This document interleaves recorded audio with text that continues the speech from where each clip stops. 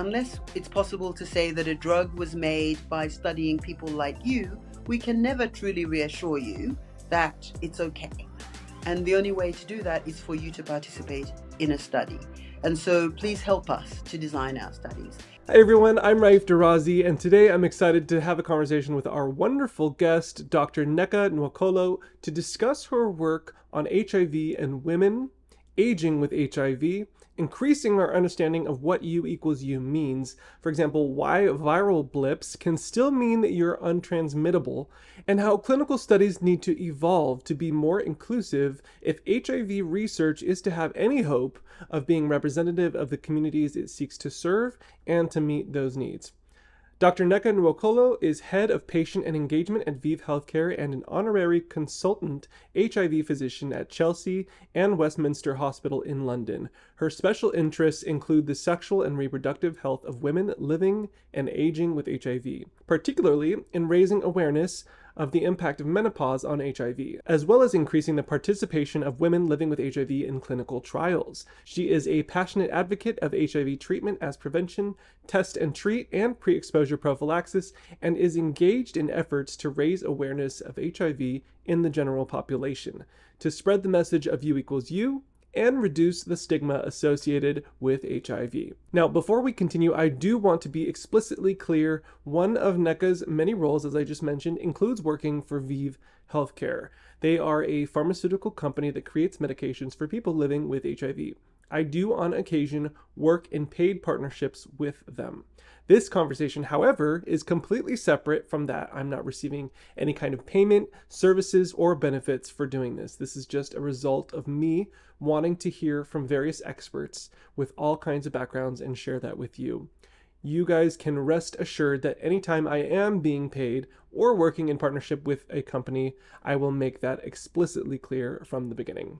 With that said, Nneka, thank you so much for agreeing to come on. And thank you so much for inviting me. I've really been looking forward to this conversation. Yeah, it's a long overdue. We met at the AIDS 2022 conference in Montreal, where I got to host some live panel discussions, and I just particularly loved your energy.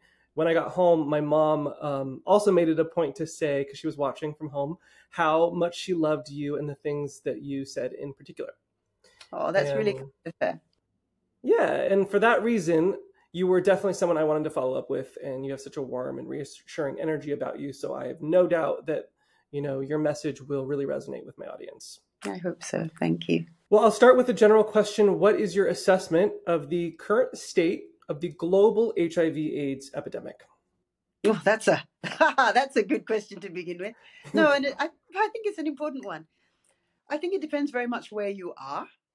I think overall, it's in a good place, but it still has quite a long way to go.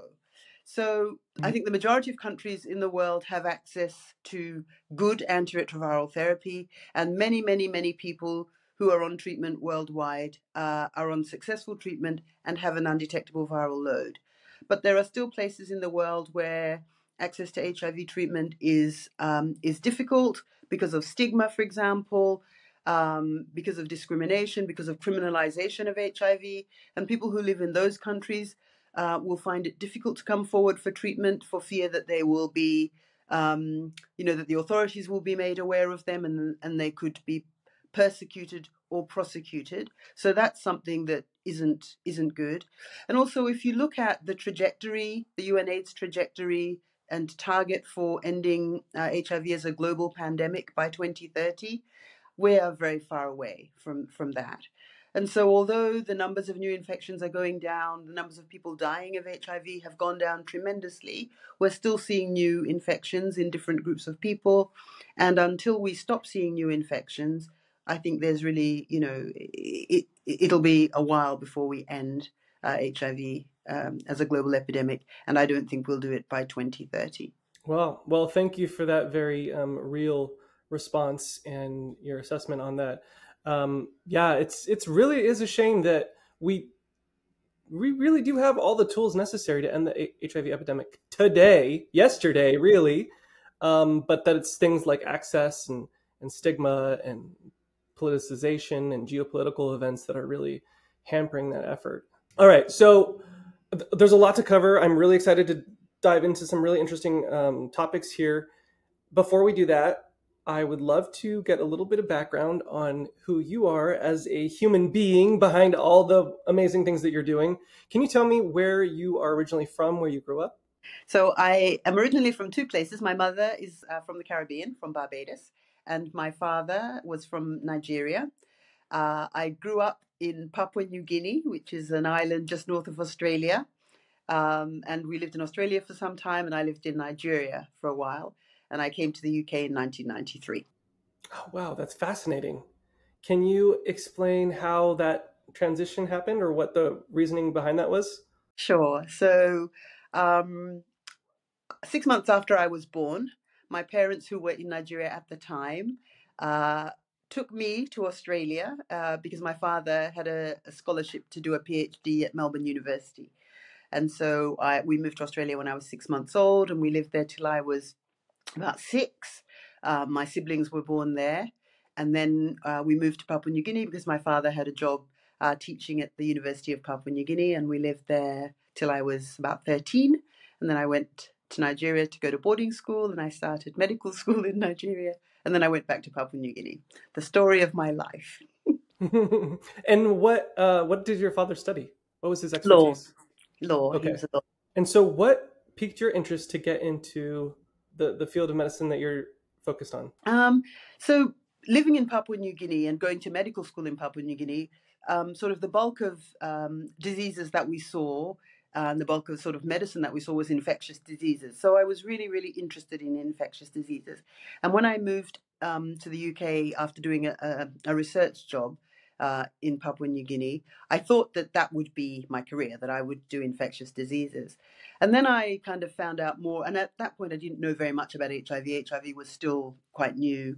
There weren't really effective treatments. But I started kind of understanding more about HIV, and I was really fascinated by it. And the other thing also is that I'm really interested in people. And HIV is a condition that really, it's not just about HIV, the medical condition. It's about the lives of people. It's about how they interact with society. It's about how society interacts with them. It's about how we as human beings treat other human beings. And sometimes I think we fail in that. And HIV, I think, is a manifestation of sometimes how we do badly with regard to our relationships with other people. And I was kind of fascinated both by HIV as a medical condition, but also by the responses that HIV creates in people, both good and bad.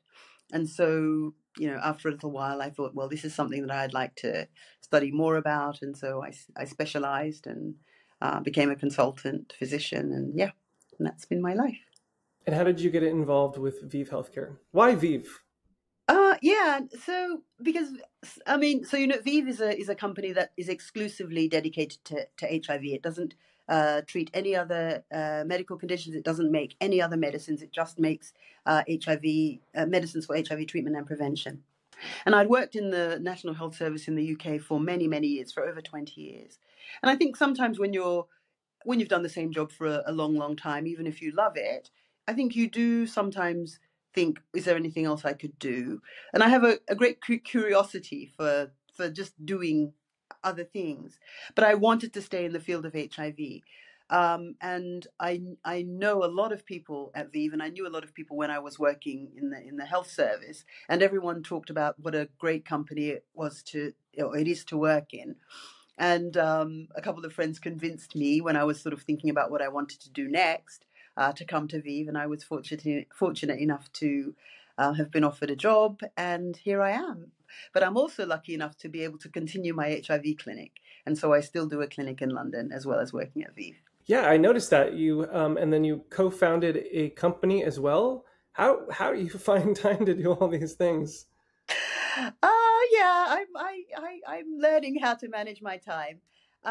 So the company that I founded is it's for women. It's a menopause an online menopause clinic, and as you said in my introduction, I'm really really interested in women aging, both with HIV and without HIV, and so. Unfortunately, menopause care, I think, regardless of whether it's in HIV or just generally, is not very good, and there are lots of complicated reasons for that we probably don't have time to go into. But I really wanted to set up a service that women could come to talk about their experience of menopause, to access treatment if they want to, and just to understand menopause better. So that's what that is. And my HIV clinic, I do sort of a general HIV clinic, but also an HIV menopause clinic, because we know from research that women living with HIV may experience menopause somewhat differently from women in the general population. So there are some data to suggest that women living with HIV start menopause earlier than women without HIV. That women with HIV may have more severe menopause symptoms than women without HIV. And one thing that we know about menopause is that before menopause, women are protected from lots of chronic diseases, from heart disease, from diabetes, from Alzheimer's disease. And then after menopause, because estrogen levels have gone down, so estrogen protects them, those conditions go up. The risk of those conditions go up.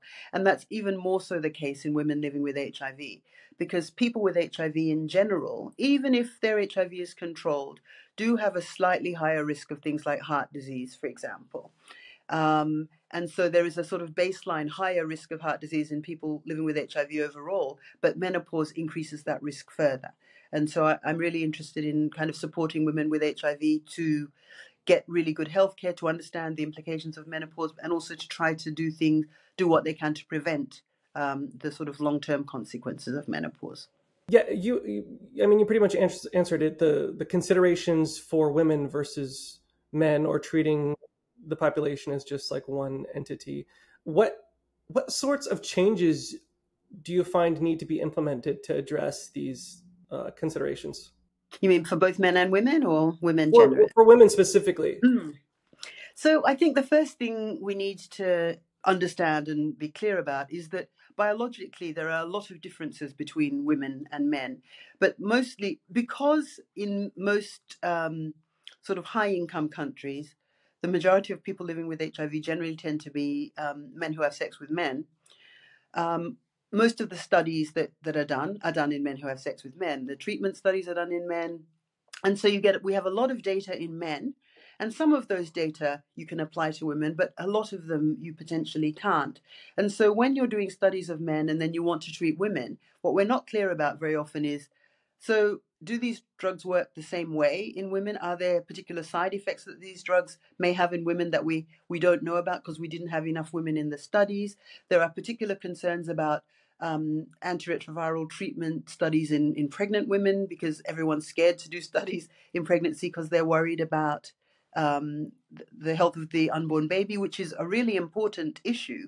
But the trouble is then, because no one's done studies in pregnant women, we give these pregnant women treatments that have never been studied in pregnancy. So we can't actually say to a woman when we give her treatment, this is safe.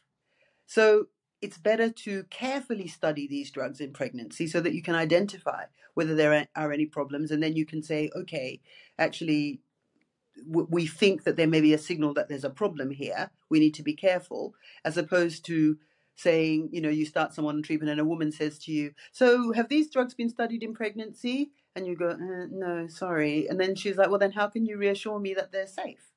So that's something we have to think about really carefully.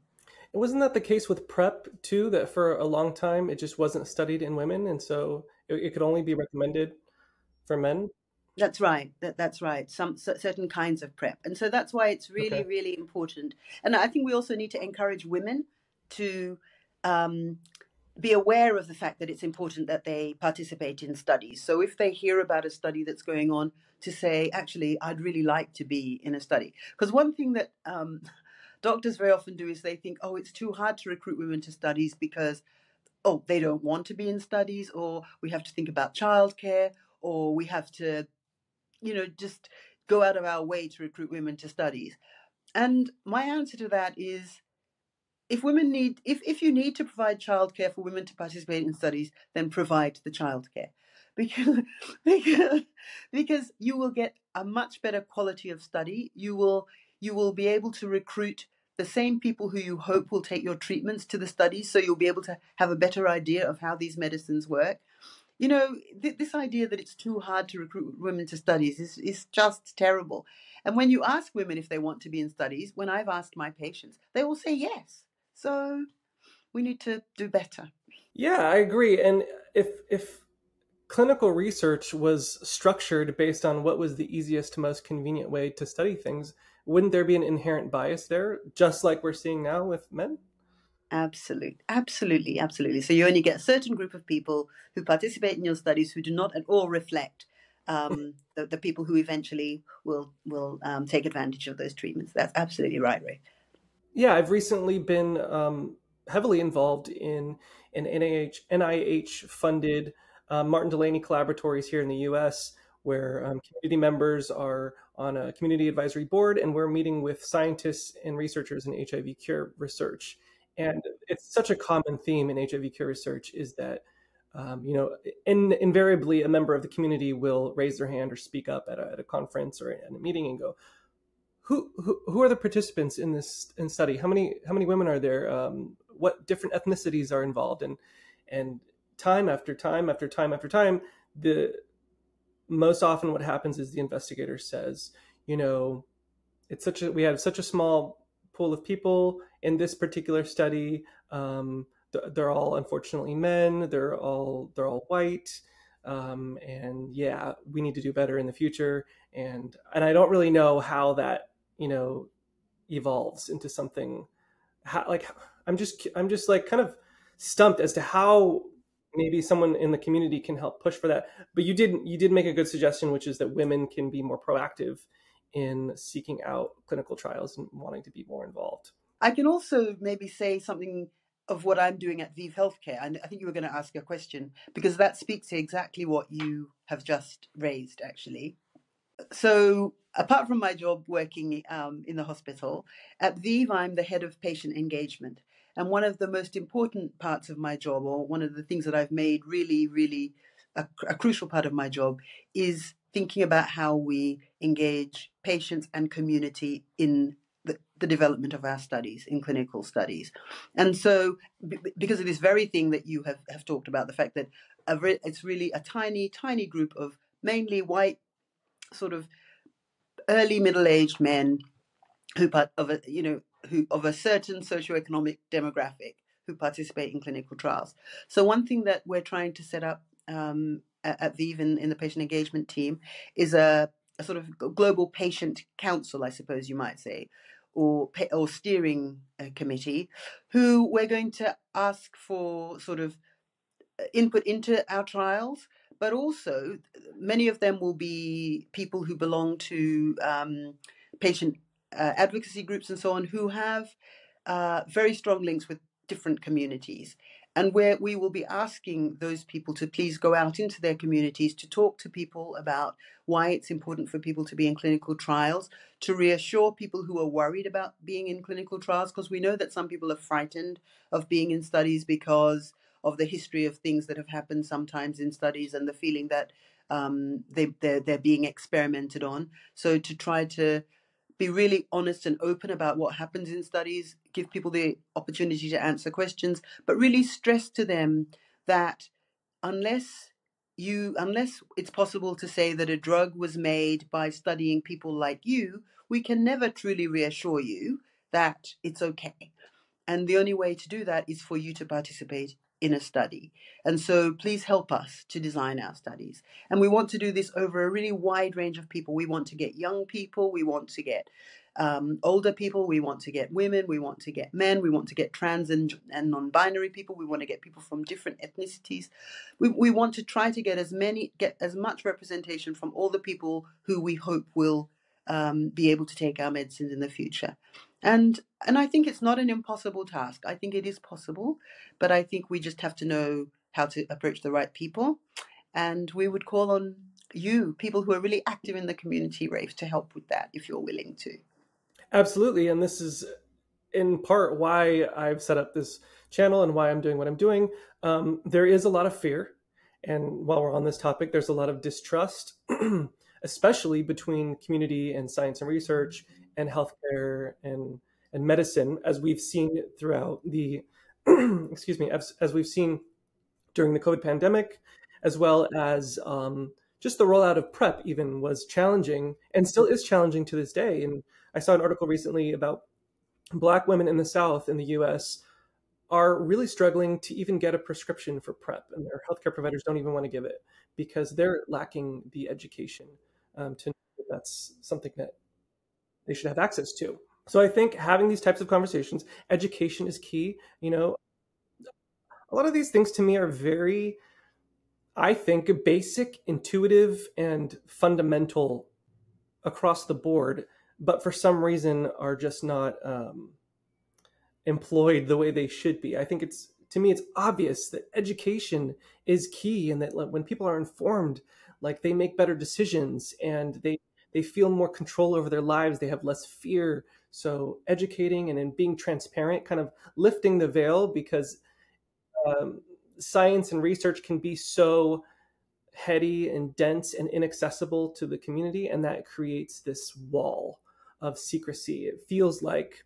So if we can begin to break down these difficult concepts and terms, and just take the time to sit down and say, here, let's explain this as we're on the journey, not at the end when we're trying to push something in your face, then when these things do become available, I would think that community members will be more readily accepting of them.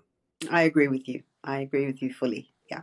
So, and then you mentioned earlier also stigma is a big issue for ending the HIV epidemic. Part of what's been able to help dissolve stigma to an extent is the messaging of U equals U, or undetectable equals untransmittable. Would you speak to what the WHO recently announced regarding zero risk in relation to U equals U? Yeah. I mean, to me, that is hugely, hugely exciting. And so we've known about U equals U we've known about U equals U really since about 2008, when the Swiss published data about their cohort of patients who they've been following for a long time, showing that none of the people in their cohort who had an undetectable viral load, the partners of none of the people who had an undetectable viral load, had acquired HIV. And it's really weird because we didn't know what the mechanism was. A lot of scientists were like, can't be true. We're not going to support that. But as time went on, and the thing is, we knew, all of us had patients who were in a relationship with somebody who was negative, and they would say, yeah, we use condoms all the time. But sometimes they'd let it slip that they didn't use condoms all the time. And their negative partners would come and test every year, whatever, and they'd be negative. And so we kind of knew that there was something. And the thing is that our patients knew it long before we did. They knew.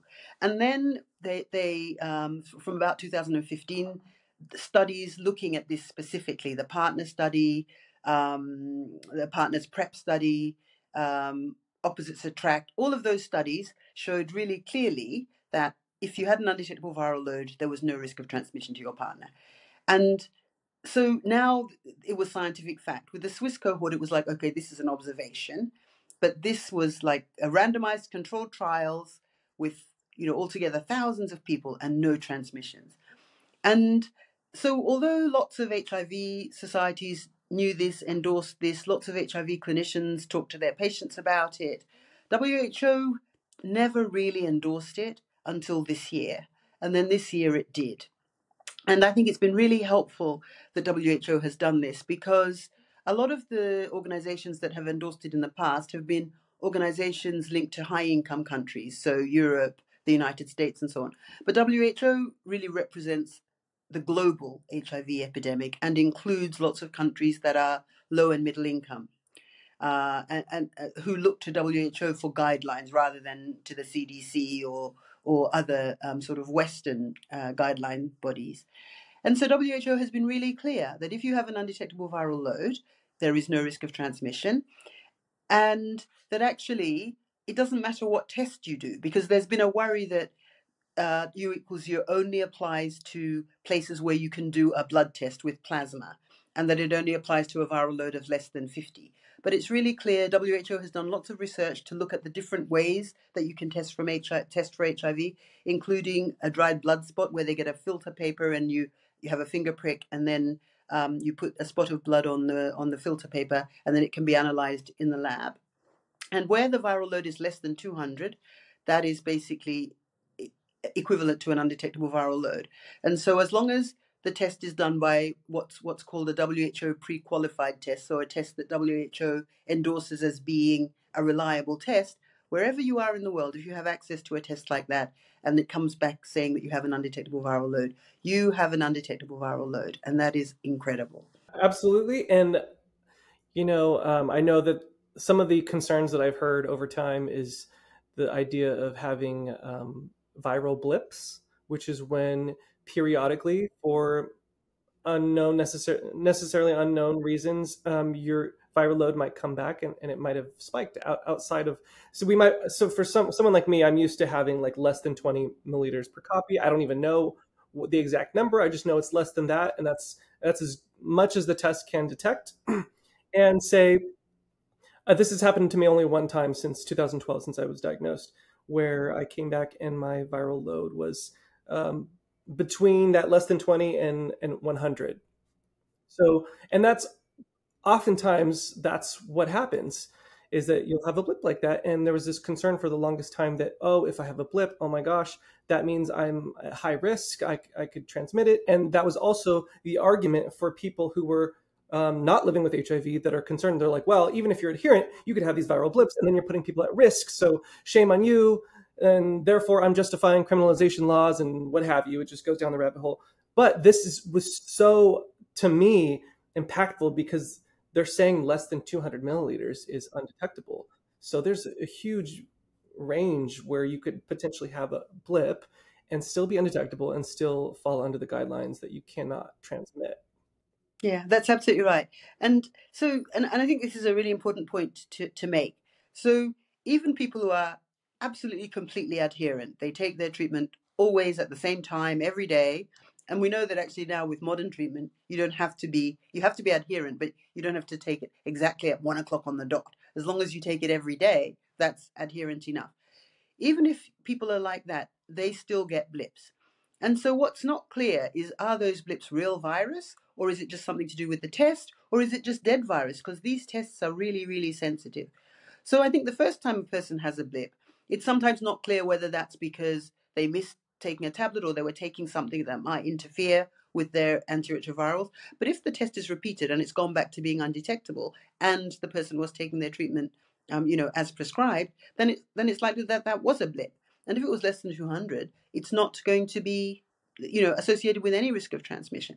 But we, in general, depending on the level of the blip, we would want to just repeat it, just in case somebody might have been struggling with their treatment or something. And so if you see that it's detectable, and then you repeat it, a few weeks or a few months later, and it's still detectable, and it's going up, then that's more than a blip. And then you need to kind of think about, well, what's going on? But under normal circumstances, we don't understand what those blips are when a person is completely adherent. So, first of all, thank you for saying that with modern treatment, it's not crucially important to take your medicine at the exact hour, minute, second of every single day, because I think that if I could get that message across to some of my viewers, I created this Telegram group where folks can go, and there's over 1,000 people on there, and there's different rooms with different subjects. They can talk about romance and dating and medication, stuff like that. And there's a huge amount of anxiety over taking the medication at the same time. And it's like, oh my gosh, what if I miss it by an hour, or it's not working for me at night, I want to take it in the morning. How do I make that transition? Do I need to do like 15-minute increments over the course of 6 weeks? And there's just a lot of anxiety around that. So I think it's really important to get that message across, that when you've been undetectable, you've been on successful treatment for a certain amount of time, and you're on really good medication, that it's not going to make or break your health outcome. Yeah, no, that's a burden for so many people. And with earlier treatments that weren't so good, I think maybe there was a need to, to take it as much on time as you could. But that, I think, has stayed with people, just because we always made people like, you must not forget, you must not forget, you must not forget. And people mustn't forget, and you must get into the habit of taking it every day. But we now know that it's not, you don't have to be rigid about it, that as long as you take it every day, live your life and don't be worried. I mean, sometimes taking it at the same time every day is good for some people because it's a reminder. It's a routine. And yeah, exactly, because it's a routine. So if you start to take it at different times, then there's a risk that you might forget. But for most people, an hour, 2 hours, as long as you take it every day. Take it 10 o'clock in the morning. As long as you take it by 10 o'clock in the evening, it's, I think, yeah, Yeah, and it I think shouldn't be a that's burden. yeah. I think it speaks to a type of messaging in a way that healthcare providers can speak to people living with HIV that can be more helpful. I think I have a feeling that certain healthcare providers may err on the side of hyper caution, of hyper rigidity, like you're saying, because that in their minds is better to impress upon the patient than a kind of a lackadaisical approach, or therefore maybe opens up the possibility of being too casual about things and forgetting and not taking it as seriously. But I think there's this space in between that's a little bit more nuanced, where you have this kind of exactly how you described it, a more nuanced conversation. Yes, it's very important. However, these are the facts. You have some room. Don't, overstress. That is the type of approach that I think moving forward is going to be more beneficial to our community, and it's going to help create that trust. Because when we find out, oh, I don't need to take it every hour at the exact hour every single day, and then you find out other little pieces that were like your doctor told you something very specific, but it's not quite like that. I didn't get the full picture. It like, oh, do I have to question everything my doctor says? Or they're not giving me the full story. And I remember distinctly feeling that way at times too. Mm. Yeah, yeah. I mean, I think we just have to be honest. And our patients are the people who know themselves the best. And, so you have a conversation. Do you think that if you didn't take your pills always at the same time, that you might forget? And then they say, yeah, I think so. So maybe I'll try. But then I would say, but, as long as you take it within a couple of hours of that time, then you're fine. You don't have to take it on the dot. And then other people who say, no, I will remember to take it. I'm good. Yeah. Then that's good for them too. I think we have to figure out what's right for each individual person, because everyone's different. Totally. And trusting that when you inform them that they will make better choices, like we mentioned in the beginning. Okay, beat that over the head with a hammer.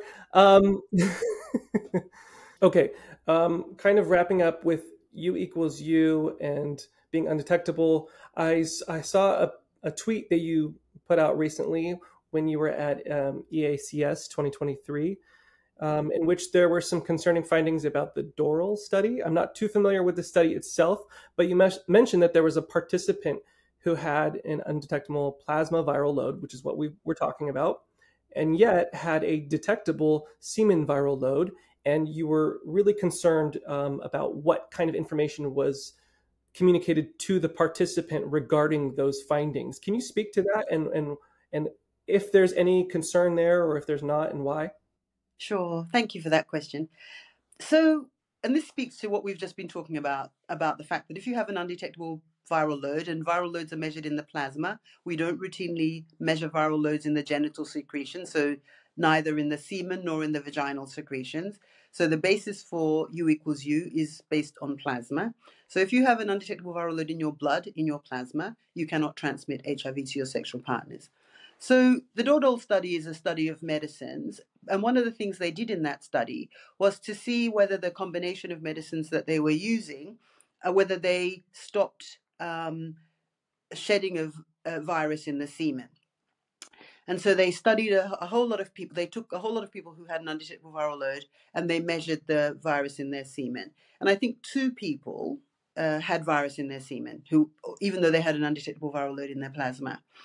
One of them, I think, they repeated the test, and then it was undetectable in the semen again. And in one of them, the other one, I think they found it once, and then he wasn't followed. He didn't come back for follow up. So he was kind of somewhere in the community. And my worry about him was, we know very well that because he had an undetectable viral load in the plasma, there was no risk of transmission to any partners that he might have. And I was worried that they may have said, oh, well, we found virus in your semen, and not explained, but actually it doesn't matter, because the virus, because the thing is that the virus that you find in semen, a lot of studies have shown that actually this is defective virus. It's not virus that's capable of transmitting. So it doesn't matter that it's there. It's not, it's just there. Dead virus, bits of virus that have been discarded, and so on. So I was just hoping that nobody had said, you have virus in your semen and then let him go off to figure it out for himself. I'm just hoping that he was told that doesn't matter. We don't know what that virus in your semen means, but we know that what matters is that your virus in your plasma is undetectable. So there is no risk of you transmitting HIV to your partner. And so I think we have to be really careful what we say to people when we're doing studies. Nobody has to participate in clinical trials. They do so out of goodwill and wanting to help and wanting to do something for science. So I think it's really important that we don't repay this with a disservice that makes them feel bad or makes them question the fact that they've done this, or leaves them with questions that they don't have the answers to. And so that was why I made that comment. Yeah, I'm glad you did, and not just the impact that it could have on the participant, but even just having it in the research paper and not necessarily clarifying what that might imply or not imply for someone like me who is weekly, aggregating HIV news and covering, the latest clinical studies. What would my takeaway be, or someone else who's doing this type of work? So I think it's important to be very clear about those things as well. I'm glad that you mentioned that about the defective virus. I understand that is also what contributes to those of us who are living with HIV and aging with HIV, like you mentioned, to higher risk factors, comorbidities, because although it's not an active virus that's doing its thing, it does have an impact on our body in different ways that we're still learning more about, including chronic inflammation and how that contributes to risk factors. That's right. Yeah. And that's why, when I was talking about in the beginning, that even though people are on treatment and their viruses are suppressed, that when you compare people living with HIV who are on treatment with people of the same characteristics in the general population, we do see that there is a slight increase in comorbidities, things like heart disease and so on. And some of that is because of this immune response to virus that is still hanging around in whatever form. And so, research is ongoing to look at what you can do about that and how you can try to suppress those immune responses that we know can cause harm. On an intellectual level, super fascinating work. I just love learning about all this stuff. I love the science of it and kind of following that journey. On an emotional, kind of personal, health-related level, I think it's important that we're also having this discussion with people as well. So I'm trying to cover this more on my channel, aging and comorbidities, not to scare anyone. That's absolutely not the goal. It's quite the opposite. Like I said, as we educate, we empower people, and these conversations are meant to help people feel empowered so that they're aware of what's happening in their body and happening in their environment, and they can kind of make decisions and take control back of their lives and not feel like victims to a virus. Yeah. And can I just say something on that point? Because you've really reminded me of something that's really important. I think it's really important to remember that for people living with HIV, that HIV is just one tiny part of their life. And as you go through life, there are so many things that come into your life that create the same inflammation that affect you. So, so you might be on treatment successfully, undetectable viral load, but if you smoke, the impact of smoking on your immune system, on your overall health is way, way, way higher than the impact of that residual defective virus that is stimulating your immune system. If you don't exercise, those impacts are way greater. If you eat highly processed, fast food all the time, those things are much more important than the residual virus that's multiplying. So it's really important to be on treatment, take your treatment properly to keep your virus suppressed. But it's also important to think about your wider existence. Do you sleep? Because we know that people who don't sleep well are more likely to develop chronic disease than people who do. So thinking about ways to sleep well, to be healthy, to de-stress, all of those things, to me, actually, those are the things we should be focusing on, because they're the things we can make a difference about. If you're overweight, doing things to lose weight, much more important than being worried about the little amount of virus that is multiplying there. And because I think those things drive your immune system much more than the virus.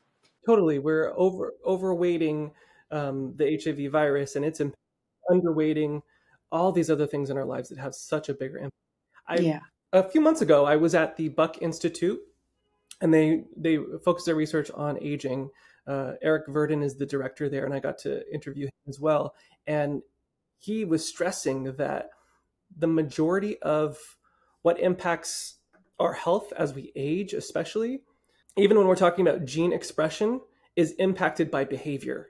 It's not, we're not born with our genes rigid, set in stone, and that's it. They can switch on and off depending on behaviors like sleep and anxiety and diet and exercise and all those things. So, and there's not, the other thing that I want to press upon people is that there's not some secret formula of how to live healthfully if you have HIV versus if you don't. Yeah, I'm always telling people it's the same. It's the same stuff that you hear all the time.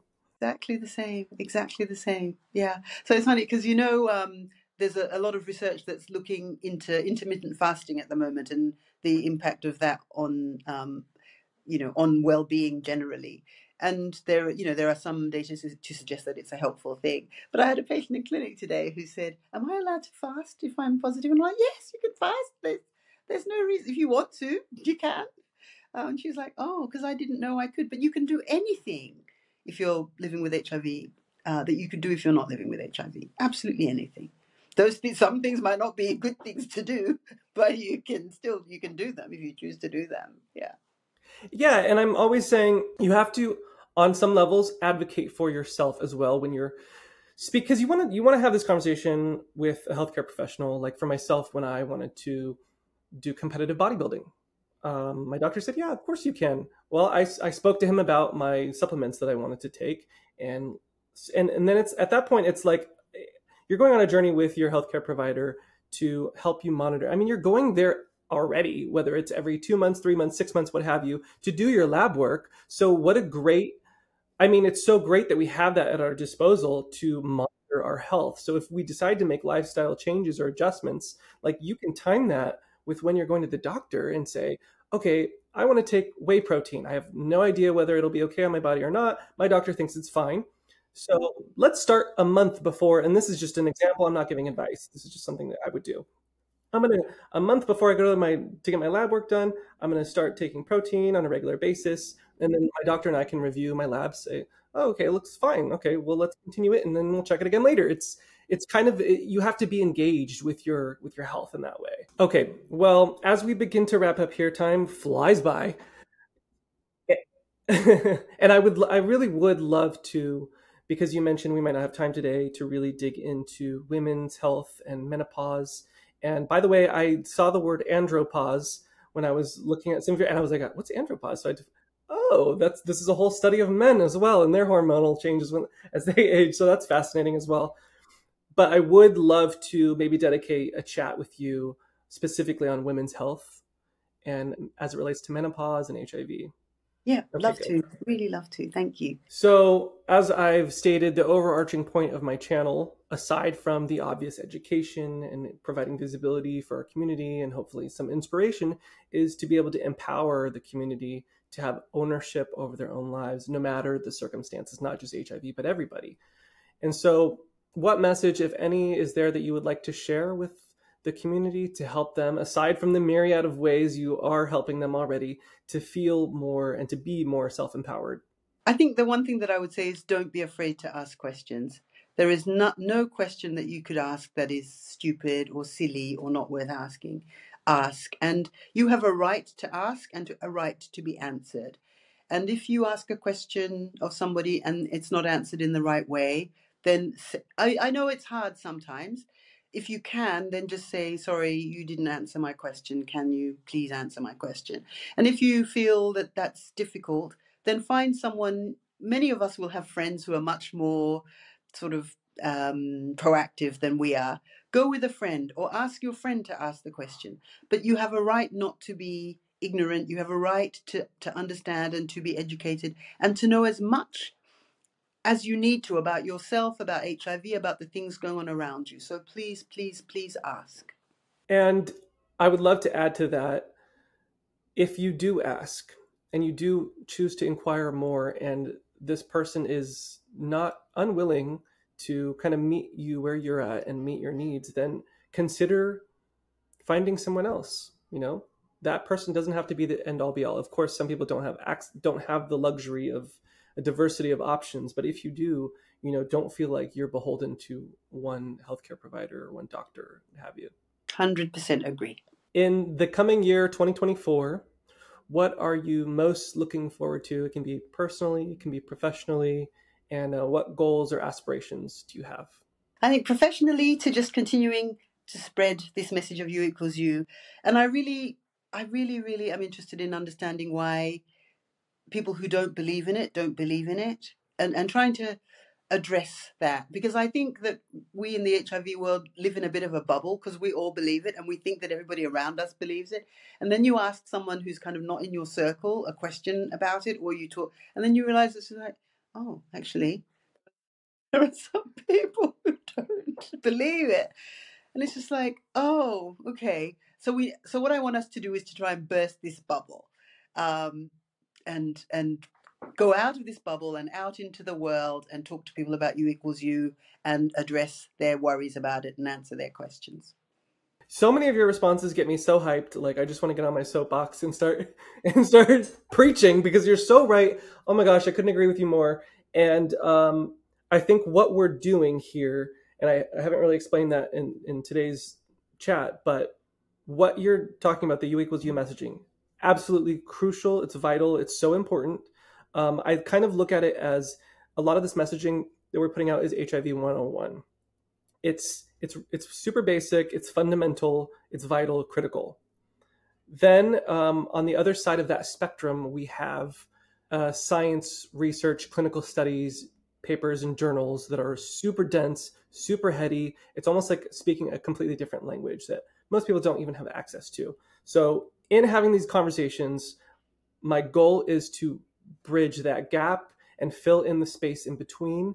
There is a vast amount of people who are hungry to learn more, to kind of graduate from HIV 101 and begin to start picking up pieces of different little things here and understanding the science more. And like you were talking about viral remnants that are in our body, and starting to understand those things. Because I think when people have a basic understanding of virus and then they hear, oh, it's you equals you, and yeah, there might be some virus, but don't worry about it. It's not going to impact you. And that's the extent of their knowledge. It's like, I can understand why someone would be skeptical when they hear that, because the math doesn't play out in their head. But if we can continue to educate a little bit more and kind of challenge people, I think give them more credit as far as what they're able to understand, then I think we're going to find more success there. So I appreciate the work that you're doing and the willingness to come on and explain these concepts in a fairly understandable way. Thank you. And I believe that it's our duty to make these things understandable. And I don't always do a good job of it, but I'm trying and I'm learning, and I need help, from people like you who can communicate these messages. So I think we really need to work together because I don't believe that knowledge should be just, only certain people should have knowledge. Everyone should have knowledge, and we have a duty to make knowledge easily accessible to everyone and easily understandable to everybody. I hate this idea that knowledge is special for special people, because everyone is special. 100%. Okay. Is there anything that we haven't touched on or discussed today that you'd like to mention before we close out? I think we've discussed a lot. We have. We've covered it quite a bit. No, I think I'm good. I think, unless you can think of anything, no, I think we've covered a lot. Nothing that won't take us down a rabbit hole. Okay. Well, okay. and I want to give the proper space and time for that. I think it would be unfair. So I'm looking forward to our follow-up, in other words. Me too. Okay. Thank you. And where can people go who are just in awe of you and your energy today, as I'm sure there are, go to follow you and or your work? Well, I'm a bit rubbish, I have to say. Probably so Twitter. I think my Twitter handle is Dr. Nneka Nwokolo. For menopause, I have an Instagram called Shades of Menopause that I do with a colleague of mine, which is kind of about menopause, mainly for women of color. And then the Instagram site for for the business that I run, which has quite a lot of educational stuff, is called New Woman Health. So those three places. Okay, and so there's a website too. Is it newwomanhealth.co.uk. Yeah. Okay, I'll be sure to include all of those links in the description box below once this video is live. Thank you. Everyone at home, please comment below your thoughts, comments, questions. I'm happy to follow up with Nneka after the fact. Nneka, a huge thank you to you for being so gracious with your time and your energy and your expertise. Everyone at home, thank you so much for watching. Be sure to like, subscribe, hit that bell so you get a notification every time a new video comes out. And please share this with anyone who might find value in this content. These are the best ways that you can help support me and my channel. Until next time, cheers. Thank you very much. Take care. Take care. Thank you. Say hi to your mom.